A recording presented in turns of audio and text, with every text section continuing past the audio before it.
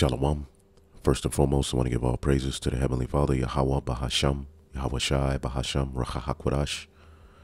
Double honors to the apostles, the elders at Great Millstone who rule well. And as always, we give peace and salutations unto the elect, the household of faith, the remnant, coming back to the Most High in these latter days through the sacrifice made by Hamashiach Yahweh Shai, all right, in which we have the Rachahakwadash, the Holy Spirit, sent from on high, so that the men of the Lord, all right, can go out and teach this word, all right, and that the remnant be gathered all through the Spirit, all right. So today I wanted to speak on Babylon the Great and how it would be a great city of oppression for the Israelites, all right, in the latter days. Not only that, but a world power, all right, that is known as the hammer of the world, that the Heavenly Father is going to destroy utterly, all right, via war and via the angels when they come. All right, now you have this argument which has been made before, being made by the left hand, all right, whether you're set up by, you know, the powers that be, or whether you're just deceived by a left hand spirit. If you're teaching that Babylon the Great, okay, is merely the Vatican, which is about, I believe, 5 to 8 miles wide and long, you're absolutely crazy. All right, the Heavenly Father says that Babylon the Great would be utterly destroyed with fire. All right, we're going to look down upon it as we are delivered out of it.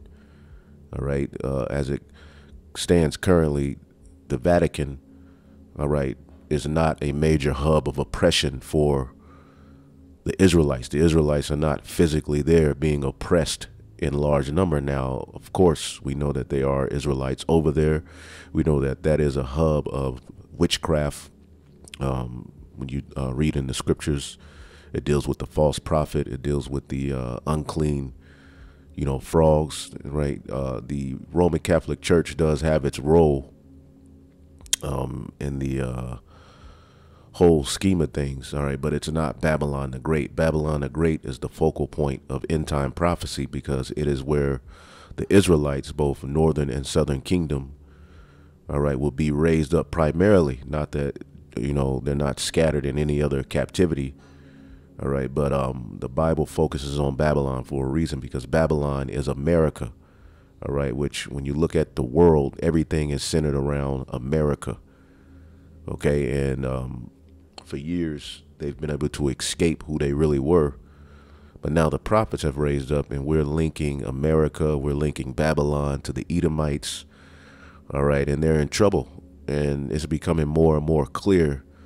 as things unfold that we are telling the truth. So you're gonna have the naysayers, you're gonna have the garbage, you're gonna have all of these whack breakdowns come, all right, but we're here to just give you the 100% truth. Now, when you read Revelation, the 18th chapter, you read about Babylon the Great, okay, and its destruction, all right, which leads into the kingdom of heaven, linking up with the biblical narrative that Esau is the end of the world and Jacob is the beginning of it that followeth, okay. In this whole chapter, John, the Revelator, sees Babylon the Great being destroyed, and he gives you the reasons why it would be destroyed and how the other nations, all right, would react. All right, it tells you that the kings of the earth, all right, are going to be well hurt, showing you that the end of the world and the destruction of Babylon is not synonymous with the whole earth being destroyed. All right, because you have a lot of people who like to push that narrative. All right, the kingdom of heaven being set up is synonymous with the transfer, all right, of the kingdom from the Edomites to the Israelites. Okay, so when you read this chapter, it gives you a great outline, and this is not the only chapter that goes into this. Okay, this was prophesied and saw by various prophets. Now I'm going to jump to Jeremiah, the 50th chapter, that speaks of the same thing. Now, to prove that the kingdom of heaven is directly after this great Babylon destruction, all right, which you have these Edomites and Christians who, you know, they some reason, you know, they don't want to deal with this narrative. All right, they talk about heaven and, you know, the kingdom and all of these things, but in order for that to happen, first of all, the kingdom of heaven is the throne of David being established on earth. They don't want to deal with that. But in order for that kingdom to be set up, this Babylon has to fall. Because when you read this very next chapter, okay, now when you read it here, let's see here. I start at 18 and 20. It says, rejoice over her, thou heaven, and ye holy apostles and prophets, because they would be here in Babylon, for God hath avenged you on her. And the mighty angel took up a stone like a great millstone and cast it into the sea, saying thus with violence, that great city, all right, shall that great city be thrown down and be found no more at all. Okay. And when you go into these different scholars, they'll say all sorts of things, man. And speaking of Rome, now in a spiritual sense, this is Rome, because Babylon the Great is the revival of the ancient Roman Empire. All right. But that's only in its works. Okay. Physically, it's Babylon the Great here in America. All right. But as you can see, America takes on the customs of the Greco-Roman Empire all the way. We're even seeing that in this thing being pushed. Nothing but Greco-Roman gods and idols and names being thrown around for those who have ears to hear and eyes to see. All right. And it says, in the voice of the harpers and the musicians, all of these parades and things, and the trumpeters shall be heard no more at all in thee, and no more craftsmen or whatever craft he be shall be found, because this is a merchant city. All right. This is a place where money is made. Okay. But we'll go into that at another time. It says, and the sound of a millstone shall be heard no more at all in thee. Okay. And the light of the candle shall no more be at all found in thee. And the voice of the bridegroom and the voice of the bride shall be heard no more at all in thee. For thy merchants, all right, were the great men of the earth. For by thy sorceries were all nations deceived. All right. And when you go into sorceries, okay, really quick, when you go into that word sorceries, okay, so ultimately they're witchcraft, but what is that? What is that word? Okay. Give me 1 second here. We see it says pharmakia. All right. Pharmakia or pharmacy, right? The use of administering drugs, poisoning, magical arts, often found in connection with adultery, metaphorically, the deceptions and seductions of adultery. And there's many ways that this happens, but one of the main hubs of evil synonymous with America is that pharmaceutical industry. All right, which is at this very moment being used to do what? You put the pieces together. All right. So it says, and in her was found the blood of the prophets and of the saints and of all that were slain upon the earth. Now, America, as we go into prophecy, you'll see is the hammer of the earth. And who did they take down primarily, man? The Israelites, the saints. Okay. And all of the other nations as well. Okay. But the Vatican didn't do that. Okay. America, Babylon the Great did that. The Vatican had their role in it.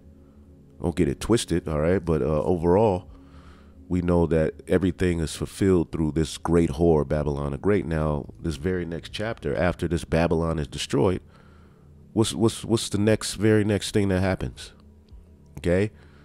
Revelation 19:1. And after these things, I heard a great voice of much people in heaven saying, hallelujah, salvation and glory and honor and power unto the Lord our God. For true and righteous are his judgments, for he hath judged the great whore, okay, which that can be found in Revelation the 17th chapter. Got to finish the video Apostle Tahar just did on that.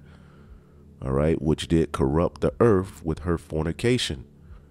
Okay, her lust. And that's what America is used by the elites to do, to go all throughout the four corners of the earth and weaken strongholds, destroy cultures, destroy family values, destroy every damn thing.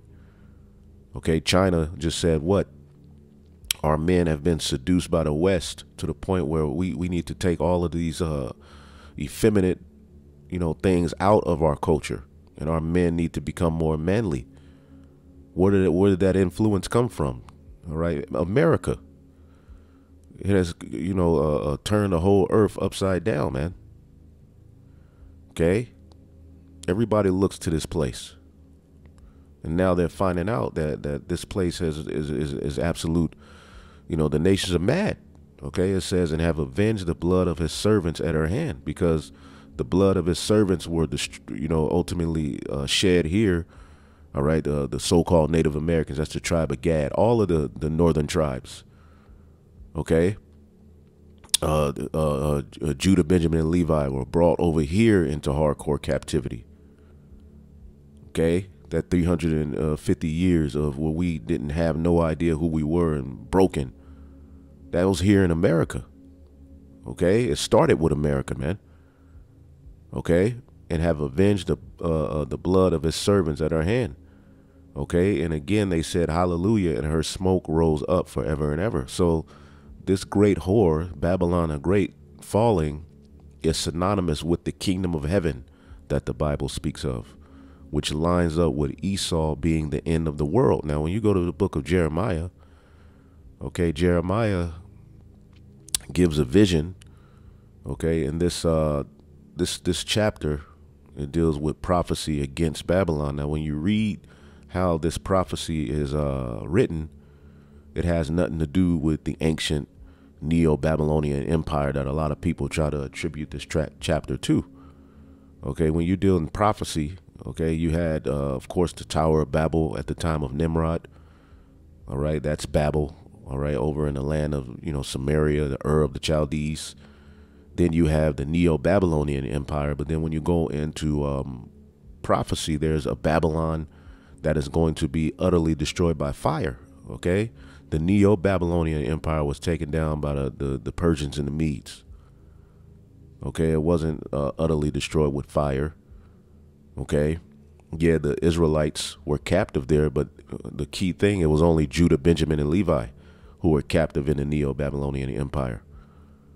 Okay, so as you read this chapter, this is a letter that Jeremiah gave to Sariah as the king, I believe it was Zedekiah at the time, went to pay tribute, okay, to Nebuchadnezzar. Jeremiah wrote this letter for Sariah to read to the captives that were at Babylon.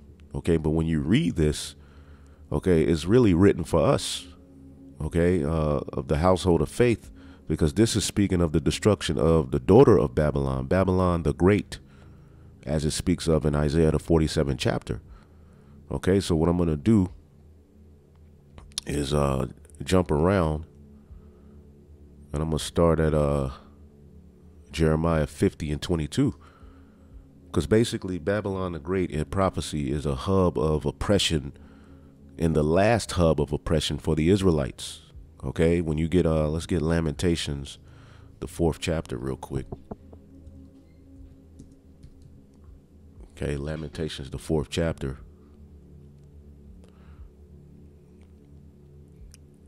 Let's see, in the very last verse, it says, rejoice and be glad. All right, or Lamentations 4 and 21, rejoice and be glad, O daughter of Edom, that dwelleth in the land of Uz.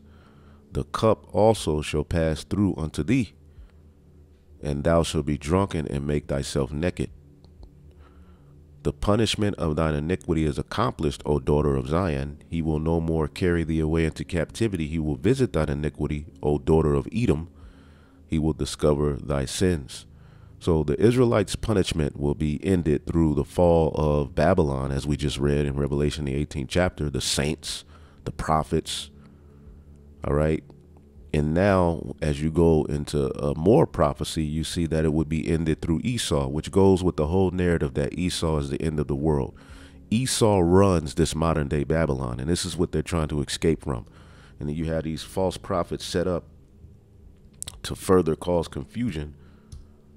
Okay, because they're all of the left hand. At the end of the day, it's clear as day in prophecy. Psalms 137 and 7. Remember, O Lord, the children of Edom in the day of Jerusalem, who said, race it, even to the foundation thereof. Now, when the in the Neo-Babylonian Empire, remember, they attacked the temple. They sacked the temple. And remember, as you go into history, the Edomites helped them. Okay, this psalm is calling for the Lord to remember that. Okay, which this is all a prophecy anyway, because it hadn't happened yet. Okay. And how are they going to pay? Or how is the Edomites going to finally get their payback for their works over all of these years? Even going back to Cain, even the serpent, it says, O daughter of Babylon, who ought to be destroyed, happy shall he be that rewarded thee as thou hast served us. Happy shall he be that taketh and dasheth thy little ones against the stone. So the daughter of Babylon is how the biblical Edomites are going to fall. All right. Keep that in mind. Okay. And they're trying to run from who they really are. Now, you have a lot of people that say we're at the end. Okay. This is the end. Jesus is coming. A lot of these Christians. But then when you start to, get into the end and who would be ruling at the end and what will be happening, then they want to call you a conspiracy theory. They want to say you're crazy. They want to say you're hateful. It's just biblical prophecy. Okay. It centers around Jacob and Esau. Okay. It's just that the Lord has raised up the prophets with the true insight of who's who and what's what. And we're the lowly. So they laugh at us. They mock us. But constantly the things that we're saying through the Holy Spirit are coming to pass, man. And the elect are coming to the true understanding. All right. Jeremiah 50:22. It says, a sound of battle is in the land and of great destruction. The Neo-Babylonian Empire didn't fall like that.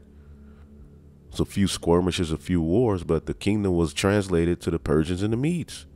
Daniel, the 5th chapter, goes into that. So this is speaking of a new Babylon. How is the hammer of the whole earth cut asunder and broken? How has Babylon become a desolation among the nations? And the hammer of the earth is this whore. Okay? When you looking at its, even it's been in existence about 290 something years, America. Of that, 90+% of it has been filled with war where they're on the offense. Okay, look at how much war is going on around the earth with America at the forefront of it. Okay, this is the hammer of the earth, not the Vatican. Another thing is Babylon the Great is known as a city where many ports and merchants would come to make money. Okay, America has the most ports. Okay, where things can be imported by trading on sea. Not the dang Vatican, bro. And that's in Revelation, the 18th chapter. It says, how is the hammer of the whole earth cut asunder, and how is Babylon, okay, become a desolation among the nations? All right, it says, I have laid a snare for thee, and thou art also taken. And the snare is being laid right now. It's the NATO and the EU countries are looking at it crazy, sideways. Okay, Russia, Gog, which is Gog and Magog, various things happening in prophecy, which are going to lead to the fall of this horde, but they're not aware. Because why? The pride of their heart have deceived them. Okay, I have laid a snare for thee, and thou art also taken, O Babylon, and thou was not aware. Thou art found and also caught, for thou hast striven against the Lord. Through what? Witchcraft, pride, okay, destruction, putting drugs in our neighborhoods. This is the hub of the destruction of the Israelites, as well as various other parts of the earth, which ultimately they have their hand in. Okay, not the Vatican City. Okay, and this whole verse 24, the snare that's laid for Babylon is synonymous with the snare, okay, or the wound that is laid for Esau. Obadiah, verse 7, all the men of thy confederacy, okay, his allies, his EU, okay, have brought thee even to the border.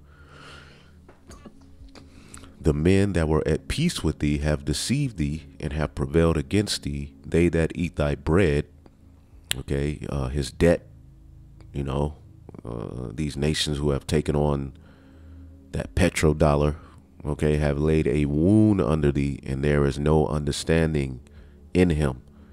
So Esau doesn't have any idea. Babylon, America, doesn't have any idea what it's being set up for. All right. There's a wound, a snare, a trap being laid for this place, all for the sake of prophecy. Okay, so it's all linked. If you have the ears to hear and the eyes to see, and this is only for those who have ears to hear and eyes to see. This ain't for everybody. Okay. Because you have people who may say, well, Babylon is America. But then when you try to link the Edomites to it, nah, that's being racist. You know, or they'll say we're at the end. But then they don't want to, you know, they don't want to deal with the fact that the end is synonymous with Esau. So pretty much everybody's being everybody's in a snare. Everybody's being set up in prophecy is going to be the determining factor of who's who and what's what. And it's nowhere to hide. It's nowhere to go. Even with the MOB, okay, the elites are trying to figure out a way to detach it from what's written in biblical prophecy, but they can't. They can't. They're doing exactly what the scripture said they would do. Okay. So it says in verse 25, the Lord hath opened his armory and have brought forth his weapons of the weapons of his indignation, because World War III is getting ready to break out. That's why all of these different nations ultimately have nuclear capability in these times, whether it be through, you know, creating their own systems or aligning with someone, all right, who is giving them to them or selling them to them. Okay, all nations are preparing for what is known as Armageddon in the Holy Scriptures, which is going to end. And, you know, these nations, it's the brawl for it all, but these nations are not only going to destroy themselves, but they're going to, the beast is going to hate the whore and shoot missiles and fire on her. And at that same time, you know, who the world ignorantly calls Jesus Christ is going to come back and deliver the elect of the nation of Israel. Okay. It says, for this is the work of the Most High in the land of the Chaldeans. All right. And people get thrown off by that term Chaldeans. But when you get the book of Isaiah, the 47th chapter, so they'll say this is speaking of the ancient Babylon. No, it ain't. There's also a daughter of the Chaldeans, which is Babylon the Great. Okay. Isaiah 47:1, come down and sit in the dust, O virgin daughter of Babylon. Sit on the ground, there is no throne. O daughter of the Chaldeans, thou shalt no more be called tender and delicate. And when you go down and read all of this, it's proof that it's Esau. All right. But when you read it here in verse 6, it says, I was wroth with my people. And what happens when the Lord judges the nation of Israel? He gives them into the hand of an ungodly nation. Okay. Well, the final heathen that will rule over us, okay, is that fourth beast and that little horn that will issue forth from it. Okay. Babylon the Great is that little horn that issue forth from the fourth, which is the revival of the ancient Greco-Roman beast system here right now. America, Babylon the Great, the NATO and the EU. And what did he say? I was wroth with my people, I have polluted mine inheritance. I have given them into thine hand. You see that? Not where's a great large number of Israelites recorded to be in captivity right now and standing up and prophesying in the Vatican City. Not to say there aren't any Israelites over there, right? But the Lord specifically gave us into the hand of the Edomites via Babylon, okay, America, as well as the various different captivities where we've been scattered, okay? It's all captivity, okay?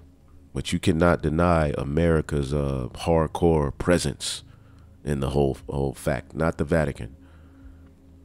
Okay, so he has given them into thine hand. Thou didst show them no mercy upon the ancient. Hast thou verily heavily laid thy yoke? Thou hast said, I shall sit as a lady forever. And thou didst not lay these things to thine heart, neither didst thou remember the latter end of it.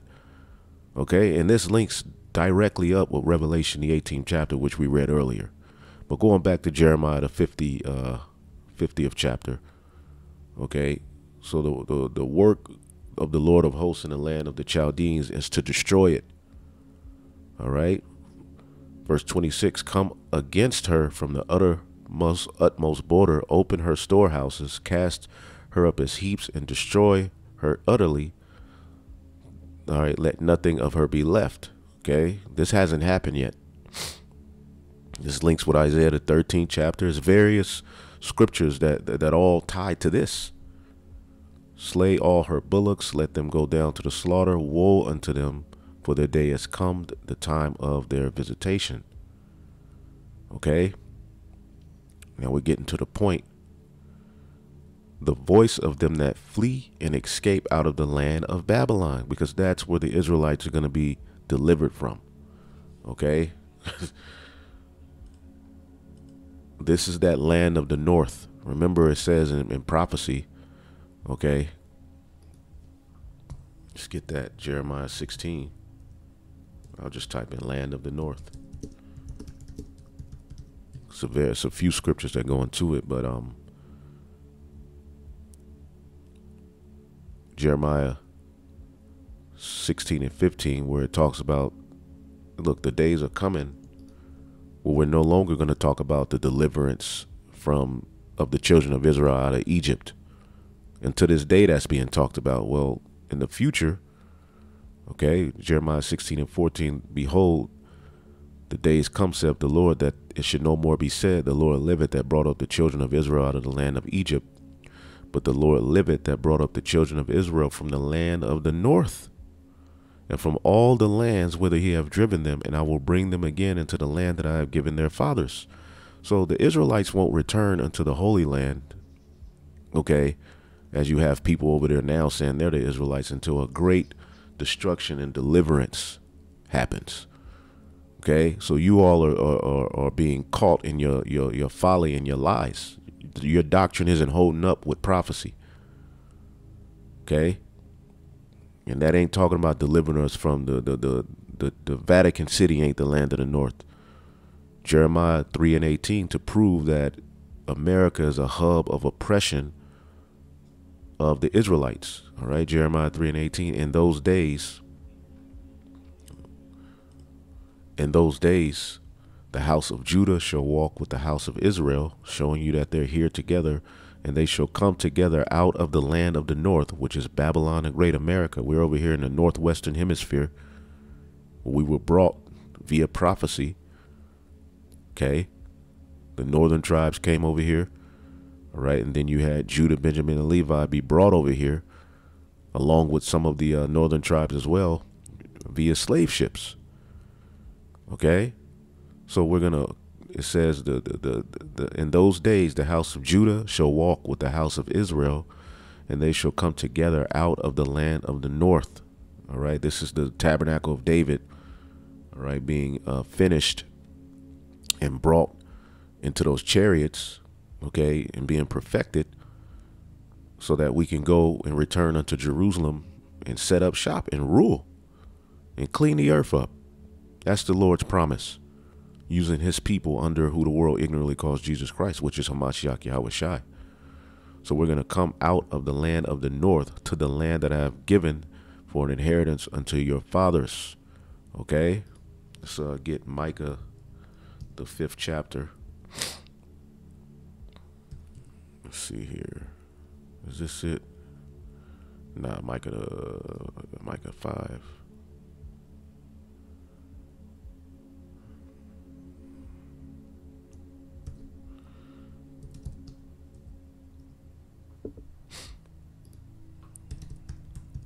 One more real quick. I know it's in the book of Micah.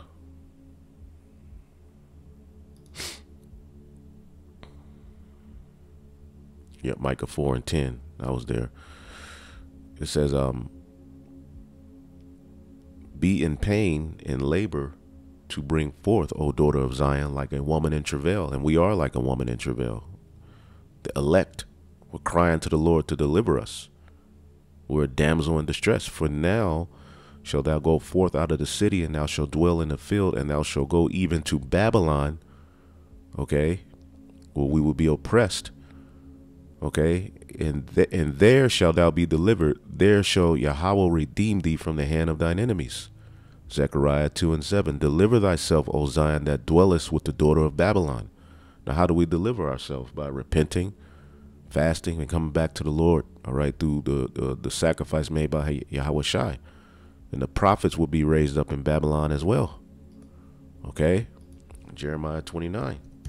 Jeremiah 29:13. It says, and ye shall seek me and find me when ye shall search for me with all your heart. And that's what's happening with the elect, the remnant in these latter days. And I will be found of you, saith Yahweh, and I will turn away your captivity, and I will gather you from all the nations. See, this didn't happen at the time of ancient Babylon. That's how you have to have the discernment and the true teachers to be able to differentiate, you know, as you're reading the prophets, whether they're talking about something that happened at that time or they're speaking in prophecy. Okay. It says, and I will be found of you, saith the Lord, and I will turn away your captivity. Now, after the Babylonian captivity, we still had captivities. The Medo-Persian Empire, the Greco-Roman Empire. All right, then that little beast. Okay, the book of Daniel, the 7th chapter, breaks it down perfectly. Okay, it says, and I will gather you from all the nations and from all the places whither I have driven you, saith the Lord, and I will bring you again into the place whence I caused you to be carried away captive. Okay, which is primarily the land of the north. And it says, because ye have said, the Lord have raised us up prophets in Babylon, meaning you will come back to the Heavenly Father through his only begotten Son, through the prophets who have received the Holy Spirit. Okay, and the Lord will raise you up prophets in Babylon, which is why it says here in Revelation 18:20, rejoice over her, thou heaven, and ye holy apostles and prophets, for God hath avenged you on her. All right, and some of us are going to live to see, you know, this place be destroyed as we're beamed up out of here. Some of us are going to be martyrs who are going to already be up on a ship, you know, when Yahweh Shai returns. But there's no way to lose. Okay, but the prophets are definitely here in Babylon, this physical Babylon the Great. All right, it's up to you to have the ears to hear and the eyes to see where they truly are. Okay, but going back to Jeremiah 50 and 28, the voice of them that flee and escape out of the land of Babylon, to declare in Zion the vengeance of Yahweh our God and the vengeance of his temple. And we are the temple. See that? It's a spiritual temple. Here it is. You have these heathen talking about they're going to build a physical temple, which when you really look at it, it's the Tower of Babel. Okay, it's just in the spiritual sense. They have a whole nother thing in mind. They're building up a sacrifice unto Satan. Okay. Verse 29, call the archers against Babylon, all that bend the bow, war. All right, camp against it round about. Let none thereof escape. Recompense her according to her work, according to all she have done, which links right with Revelation 18. Do unto her that great whore, for she have been proud against thee, O Lord, against the Holy One of Israel. Okay, proud. Okay, therefore shall her young men fall in the streets, and all the men of war shall be cut down in that day, saith the Lord. Behold, I am against thee, O thou most proud, saith the Lord God of hosts. For thy day is come, thy time, that I will visit thee, O most proud. Okay, what does the scripture say about Esau? Okay. Obadiah verse 3, the pride of thine heart have deceived thee, thou that dwelleth in the cleft of the rock, whose habitation is high, who saith in his heart, who shall bring me down? Okay, the most proud are you Edomites who run this modern day Babylon. There's no way around it. When you go into prophecy, this ain't talking about the Vatican. Okay. And the most proud shall stumble and fall, and none shall raise him up. And I will kindle a fire in his cities, and it shall devour him round about. Okay. Thus said the Lord of hosts, the children of Israel and the children of Judah were oppressed together, and all that took them captives held them fast. They refused to let them go. Their Redeemer is strong, the Lord of hosts is his name, and he shall thoroughly plead their cause, and he may give rest to the land and disquiet the inhabitants of Babylon, which goes with Isaiah the 14th chapter, man. Okay? So Judah and Israel were oppressed together here in this modern day Babylon. In the ancient Neo-Babylonian Empire, you only primarily had Judah. A few of the other tribes were scattered, okay, but the northern kingdom we know were already, they left the Assyrian Empire to come over here to this hemisphere for judgment, of course, but they were there for a minute, you know, doing wickedness. All right, you know, Christopher Columbus and them came and got busy on them. All right, but this is speaking of this new Babylon, where you have both Judah and Ephraim, Judah and Israel being what? Oppressed together. Now let's look up this word oppressed. All right, Ishak. Okay, to press upon, to violate, to defraud, to do violence, to get deceitfully, to oppress. Okay, and what does Daniel the 7th chapter says? That this horn would do what? Okay, this horn would do what? Daniel the 7th chapter and the 25th verse. And he shall speak great words against the Most High, and shall wear out the saints of the Most High, and shall think to change times and laws, and they shall be given into his hand a time and a dividing of times. All right, which just was that 350 years where he had a grip on our mind and everything. But the Lord eventually in the 70s, when Esau went up to the space, what did he do? He sent down the Holy Spirit. All right, and the true teachings started to develop in the minds of the elect, starting with a man named Abba Bivens, who brought the whole testimony out. Before that, you had particular Jakes teaching, you know, the Torah, but he brought the understanding of the whole volume of the book. The hearts of the fathers of the children return. The hearts of the fathers return to the children, and hearts of the children to the fathers, man. All right, which would lead to the prophets being raised up in judgment sitting. Okay, verse 26, but the judgment shall sit, and they shall take away his dominion, to consume and to destroy it unto the end. And the kingdom and dominion and the greatness of the kingdom under the whole heaven shall be given unto the people of the saints of the Most High, whose kingdom is an everlasting kingdom, and all dominions shall serve and obey him. This would all be done through the fall of Babylon, all right, which will be a hub of oppression, okay, where we will be crushed, defrauded, and destroyed, all right, via prophecy, both Judah and Ephraim. This is not talking about the Vatican, all right. More to come. Hopefully I'll edify. Shalom.